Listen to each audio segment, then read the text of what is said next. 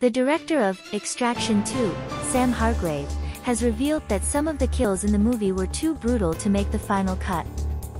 The first film featured intense violence, including headshots, throat-crushing, and other gruesome acts.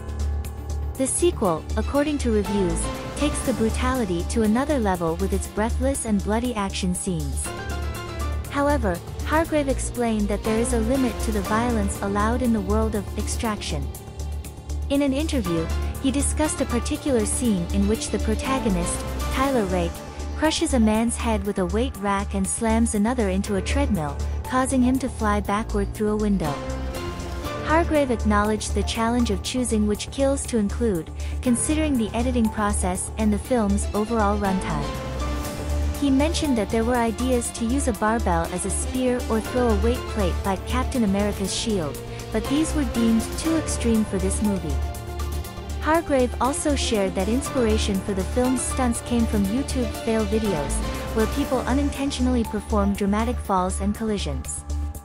As an action enthusiast, Hargrave cited movies like Die Hard, True Lies, and the early Rambo films as influences, along with Hong Kong cinema featuring Jackie Chan, Jet Li, and Sammo Hung.